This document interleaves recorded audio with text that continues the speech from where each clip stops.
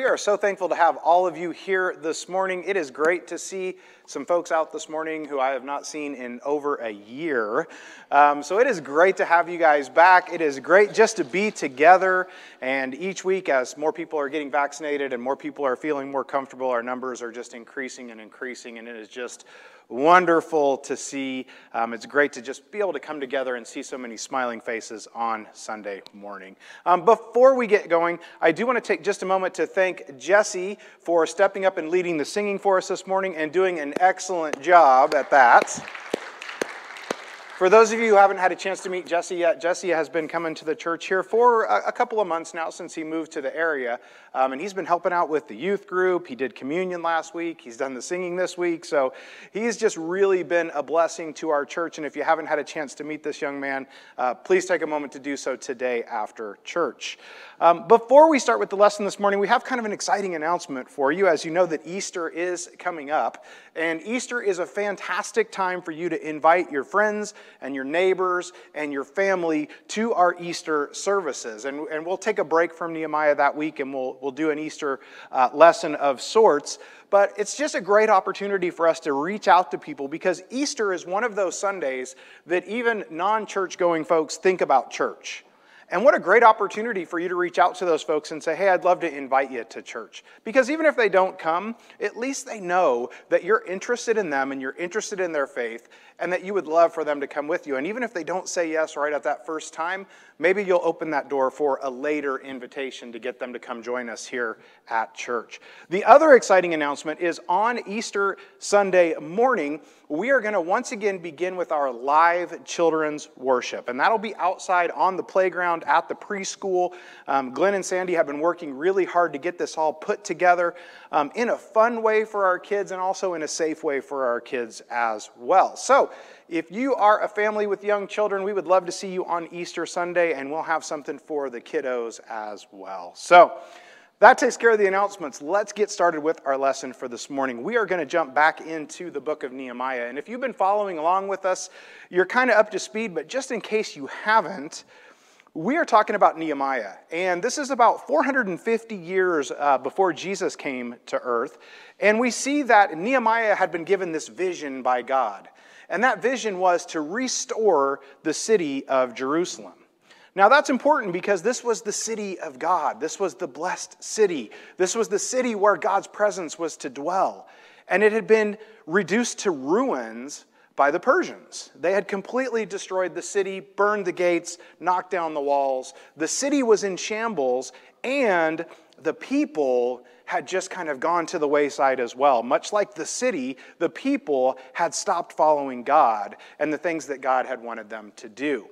So that brings us to last week. Last week we saw that they started this process of rebuilding the city walls. Now, it's a really cool story, and if you missed it, I want to encourage you to either go back and read it or go back and watch the live stream from last week, because we talked about the fact that everybody had a part.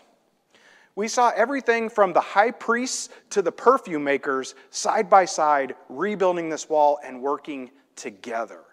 And that's what we talked a lot about last week, was this idea of everybody has a part. And if we truly want to build something special, it takes all of us working together as the family to do that. So this week, we're going to kind of pick up where we left off last week. And again, last week we saw that Nehemiah had kind of placed people around the wall and placed them in specific places. The high priest did the gate where the sacrifices came in, and he had some other folks who were, building right outside of their homes. And he had kind of placed everybody around. And that's where we're going to pick up today. So we're going to pick up today in chapter 4. And here's the good news. That God will turn our troubles into triumph. Now, if you're familiar with the story of Nehemiah, you know that in chapter 4 is where they start to kind of run into some resistance. They start to run into some of the naysayers and some of the people who are not on board with this idea of rebuilding the city of Jerusalem. And that's what we're going to talk about today. But what I want you to be on the lookout for today as we work through our story is how God turned those troubles into triumph. Now, we're not promised an easy life, right? We're not promised that everything is going to be roses and that we're going to have everything that we want and everything's going to work out perfectly for us. We know that as Christ followers that sometimes things get really difficult. even when we're focused on the work of the Lord. And that's exactly what happens to Nehemiah in our story today. But if we trust in him and we follow his plan and his vision for our lives, then he'll turn those troubles that we have into triumph. Because see, there's something funny that happens. Funny, not haha, funny, ironic. But when you are doing the work of the Lord, when you are doing your best for the Lord, is when things seem to happen. Because here's what happens, is when you're doing great things for the Lord, now you become a target for the enemy. Right? Because he doesn't want you to do great things for the Lord. When you're not really doing anything, maybe you're not a believer, you're not really following God's plan, well then the enemy kind of leaves you alone because you're not a threat. But see, Nehemiah was doing this great thing that the Lord had given him a vision to do. So now he's become a target and he's become a threat. And that's what we're going to look at today as we move forward in our story. Frame of reference for you, John chapter 16, verse 33. I want you to be thinking about this verse today. It says, I have told you these things so that in me you may have peace. It says, in this world you will have trouble. But take heart, I have overcome the world. I want you to think about that today. As we not only think about the struggles that Nehemiah had, but as you think about those struggles that maybe you have in your own life, I want you to remember this verse where he gives us this reassurance. See, there's this really cool theme in the Bible, and that theme is fear not. Don't have fear. You find that over and over and over again in the scriptures. And that's because God knew that we were going to need that reassurance, and we were going to need that hope, and we were going to need that help. So he gives it to us over and over and over again. And says, hey, I got this. You don't need to worry. You don't need to fear. I've got this under control.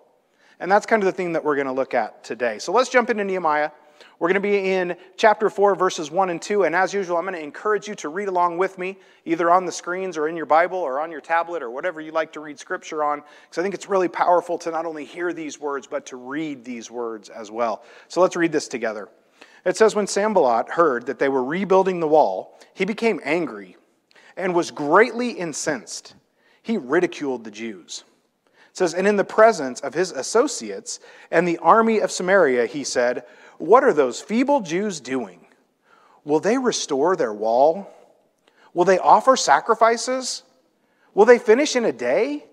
Can they bring the stones back to life from those heaps of rubble, burned as they are?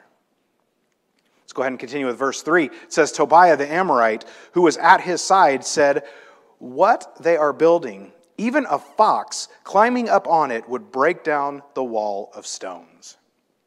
So here we see that Nehemiah is starting to run into this confrontation, right? And we kind of introduced these kind of bad guys, right, a little while back in our story. But here we see them again because they're not going to let this go. They've launched this psychological warfare, right? The kids today say things like haters going to hate, right? Well, that's exactly what we're looking at here. We're seeing the haters are going to hate on Nehemiah and his crew, right, that are rebuilding the city because they don't want that to happen.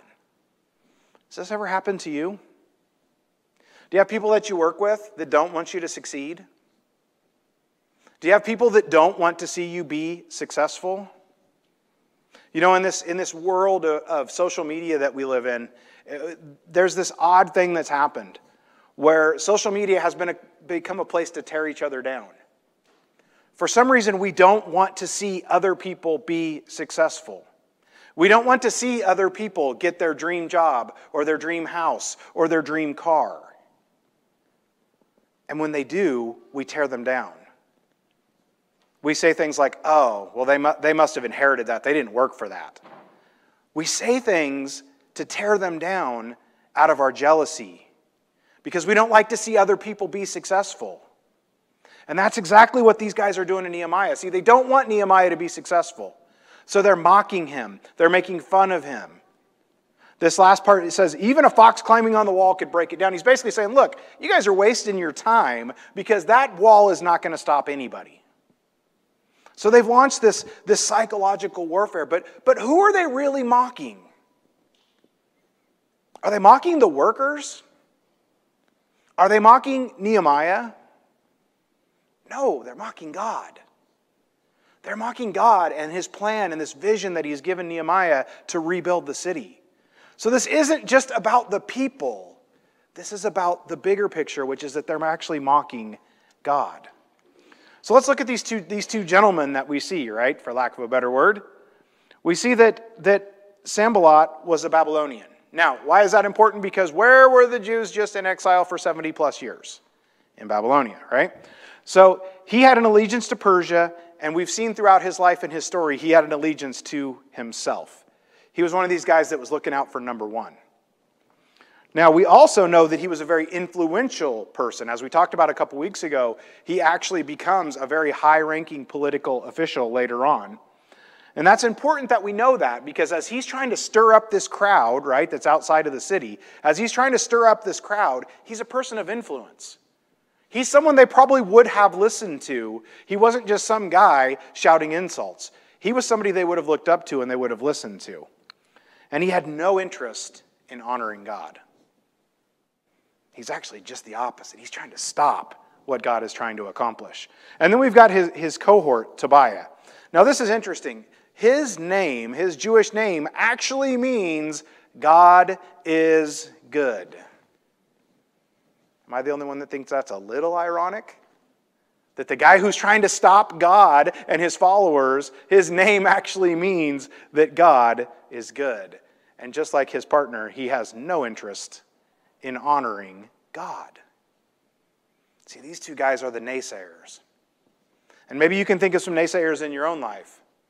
People that just don't want you to be successful. They just don't want you to be happy. That's exactly what Nehemiah has going on. So that gives us a little bit of confidence and a little bit of hope, right? Because now we know this has been going on for over 2,000 years. This isn't something new. But remember, God is there to fight our battles with us. Nehemiah chapter 4, verses 4 and 5 says, "Hear us, O God." It says, "For we are despised. Turn their insults back on their own heads. Give them over as plunder in a land of captivity." It says, "Do not cover up their guilt or blot out their sins from your sight, for they have thrown insults in the face of the builders." This is an interesting prayer, right? And we know that Nehemiah's go-to is always prayer, right? And there's something powerful we learn from this. We learn that when things get difficult, the first thing we need to do is pray. But it's interesting the prayer that Nehemiah gives. He's basically saying, hey, do back to these guys what they're doing to us. Give these guys what they deserve. Have you ever felt that way? And maybe you haven't prayed that prayer, but have you ever felt that way? That when people are doing bad things to you, you just kind of, like in the back of your mind, man, I wish something bad would happen to them. Well, that's exactly what Nehemiah is doing. So he had the right idea. Let's go to prayer. Let's go to our fallback, which is always prayer. But it's interesting that he prays this very short prayer, basically saying, hey, give these guys back what they're doing to me. Please, God, I'm just trying to do your will. Have you ever felt that way? I think that Nehemiah is such a relatable character because he just does things that we can relate to, that we can understand. Because I think we've all been there, maybe consciously or subconsciously, at some point in our lives, we have said, man, I just wish that guy would get what's coming to him. Now, we're going to skip ahead to verse 6. It says, "So we rebuilt the wall till all of it reached half its height, for the people worked with all their hearts." So I love this, right? Because here's this opposition. Here's this influential leader who's standing outside the walls, who's stirring up the people, right? It's that mob mentality idea. He's stirring up the people, right? What are these guys doing? These guys can't rebuild the city. What are they going to do it in a day? They can't do this. A fox could knock that wall down. So here's this guy, and he's out here, and he's riling up the people. And you can just imagine this scene, right? You've got the people on one side of the wall who are working diligently to try and rebuild this wall. And you've got the guys on the other side just mocking them every step of the way. And clearly these guys have nothing better to do, right? They're just outside, riling up the crowd, trying to get people fired up. But here's the key to this verse, is that last part, where it says, "For the people worked with all their heart. See, the people didn't just say, oh man, we've run into some opposition here. I'm afraid of what this army is going to do. So you know what? Let's just stop and go home. We're good. See, when you run into opposition, one of two things is going to happen. You either learn and grow and move forward and get better, or you say, I'm good, I'm done. And you walk away. See, I love this because our example is not to walk away. Our example is to keep going with all of our hearts. We talked earlier about being a Christian is not always easy, right? It's worth it, but it's not always easy. So when people come in and they say, well, what are you doing? You believe in something that doesn't even exist. You believe in a plan that doesn't even exist with a creator who doesn't even exist. Why don't you just believe in science like everybody else? Do we just throw up our hands and say, you know what? You're right. Of course not. Because we believe and we have faith. And see, Nehemiah and his people believed and had faith. And instead of saying, opposition, we're good, I don't need to do this. No, they did just the opposite. They put their head down and they went to work. And that's exactly what we have to do, is put our head down and go to work. Let's pick up in verse 7. It says, but when Sanballat and Tobiah, the Arabs, it says the Ammonites and the people of Ashdod heard that the repairs to Jerusalem's walls had gone ahead and that the gaps were being closed, they were very angry. It says they all plotted together to come and fight against Jerusalem and stir up trouble against it. So here we see that psychological warfare didn't work, right? It wasn't enough. It wasn't enough to just hurl insults. Now they're saying, look, that didn't work. It's going to get physical at this point. They're saying, look, it wasn't enough to stop them by just insulting them and mocking them and making fun of them. So we're going to have to get physical. So now they're stirring up not only the crowd that's gathered, but they're stirring up the people from the surrounding areas to say, hey, let's go to war. Let's stop these guys. This is not going to be as easy as we thought it was going to be. And then we see in verse 9, right? What does Nehemiah do when things get tough? They hurled insults, Nehemiah prayed. They're planning to get physical, Nehemiah prays again. It says, but we prayed to our God and we posted a guard day and night to meet the threat. I love that. I'm going to read that again. It says, but we prayed to our God and posted a guard day and night to meet this threat. See, they prayed and they posted. Right? They prayed and then they took action. They didn't just say, God, just take care of this for me. No, they said, look, God, we know we have to do our part, but we want to turn to you and lean on you in this difficult time, in this uncertain time, in this time that we're scared. Does that sound familiar? We're in a time where people feel unsure. We're in a time where people feel scared. Are we praying and posting?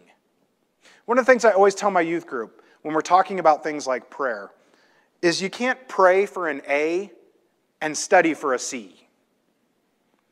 And some of you who aren't in school are like, well, I'm not in school. What the heck does that mean? Okay, well, you can't pray for a promotion and then slack off at work. It doesn't work that way. See, we have to play our part. Yes, God is amazing. Yes, God is omnipotent. Yes, God will take care of things for us, but He expects us to do our part. God did His part when He sent Jesus, right? But we have to do our part by remaining faithful, as Doug mentioned earlier. It's a two-way street. And I love that Nehemiah gives this example that they prayed and then they posted guards as well.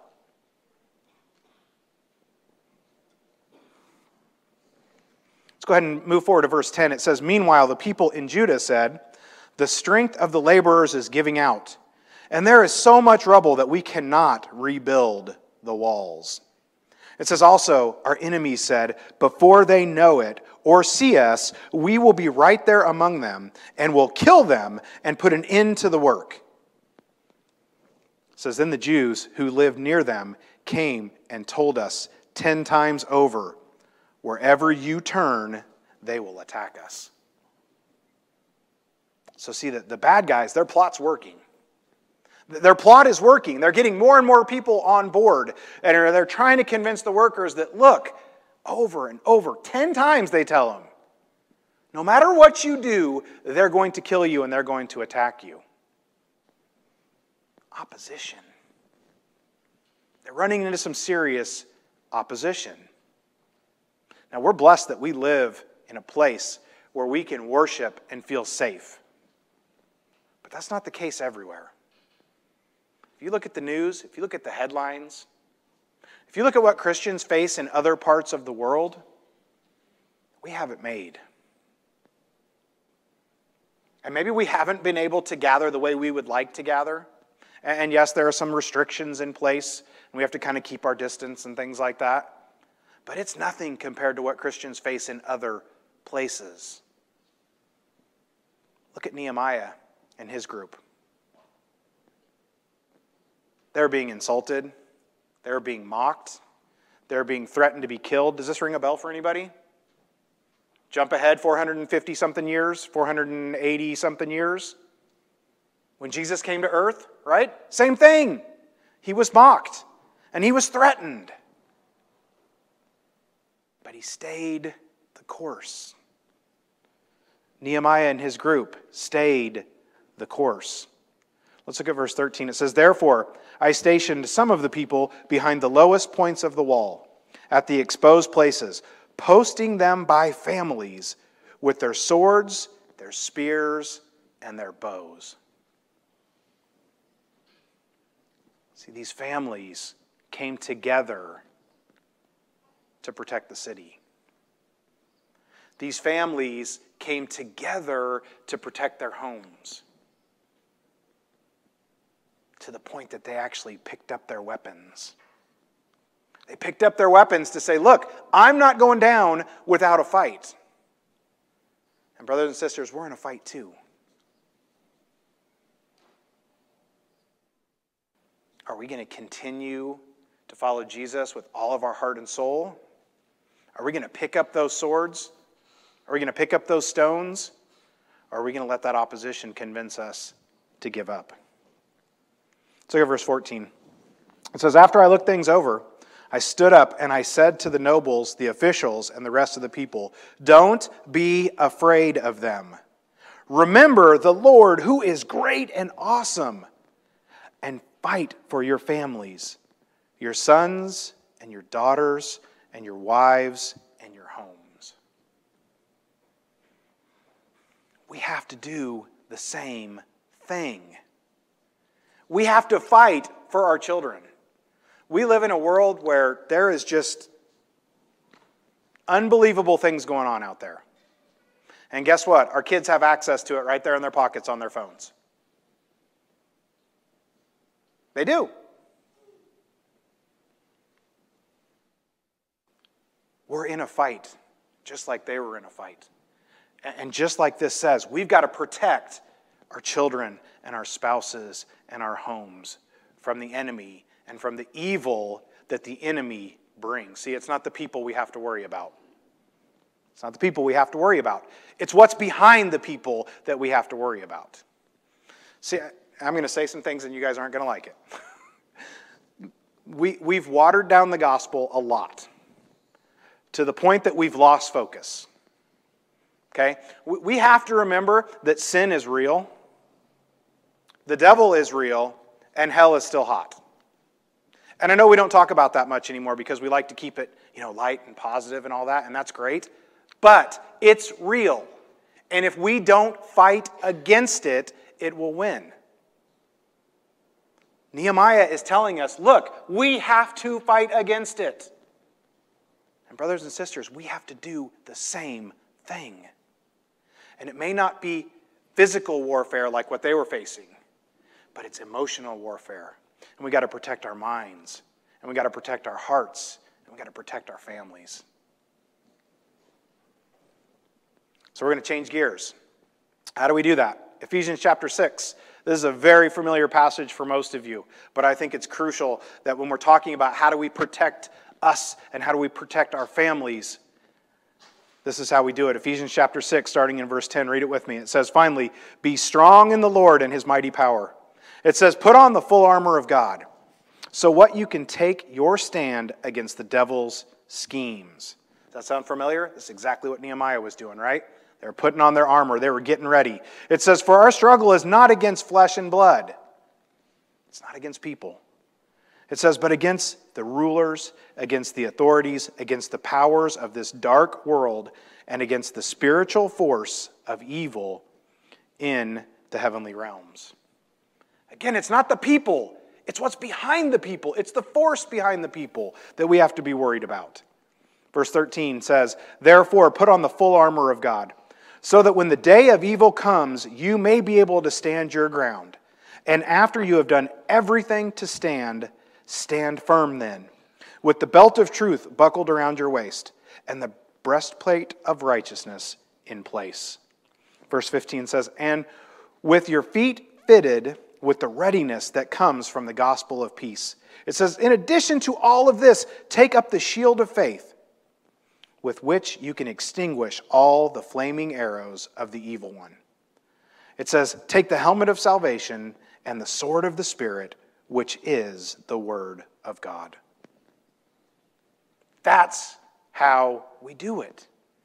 Now, we're not going to read the rest of Nehemiah chapter 4, but I want to encourage you to do that because a little bit later on, and I think it's verse 19 and 20, it actually talks about the fact that while these people were working and building the walls, they had a sword in one hand and were working with the other. I love that visual, and I want you to think about that. While they were doing their work, they had the sword in their hand, ready to defend against the evil. Do we do that same thing? Are we ever vigilant? Are we working with one hand and defending ourselves and our families and our homes with the other? Because we should be. And I love that so much. I want to encourage you to read the rest of that. Unfortunately, as we're going through Nehemiah, we can't read every single verse. But there's some great stuff in the rest of chapter 4 that for time purposes we're not going to get into today. But I want you to read that. Because I want you to be inspired by the fact that they were literally working with one hand and ready to defend themselves and their families with the other. See, we can't focus on the rubble and the trouble. We got to focus on God. Because guess what? The more we focus on that, the more it pushes the other stuff away. Nehemiah got that. And he inspired and instilled that in the people that were working with him. So let's look at the takeaways. Let's look at the things that we can apply to our daily lives as we try and do the same thing. Remember, people are not the problem. It's what's behind the people that is the problem. We got to pray and we got to post. We got to pray to God because that should always be our go-to. But then we got to do our part too. Don't pray for an A and study for a C. We got to prepare. We got to prepare. See, Nehemiah had a plan. He had a plan. He prayed, he posted, he put his people around, he made sure they had weapons. He prepared for the battle that was coming. Are we preparing for the battle? Are we praying? Are we reading our Bibles? Are we ready to defend our families and our homes? We got to prepare. We got to partner with God, and we got to partner with each other. And we talked a lot about that last week, so I'm not going to get into that one too deeply. But we got to put on the whole armor of God. I know that's a familiar story for most of us, and I know a lot of you have heard that 20 or 30 times. But don't let it lose its meaning, because it's so important. Just as a soldier would not have gone into battle without the proper equipment, we got to do the same thing. As we get ready to close out today, I want to just give you the opportunity that if you've never had the chance to give your life to Jesus Christ, you have the opportunity to do that this morning. Maybe you've never been baptized for the remission of your sins and to receive the gift of the Holy Spirit. The baptistry is filled, it's warm, it's ready to go. We would love nothing more than to assist you in doing that.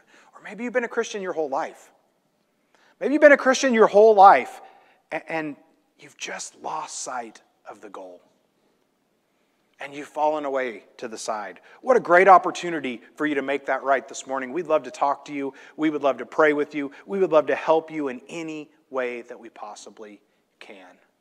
Or maybe you'd like to place membership here at the Church in Mission Viejo. We would love to welcome you into our family with open arms. If there's anything that we can do to assist you, we want to invite you to come forward as we stand together and as we sing. Thank you for loving and setting me free. Thank you for giving your life just for me. How I thank you. Jesus, I thank you. Gratefully thank you.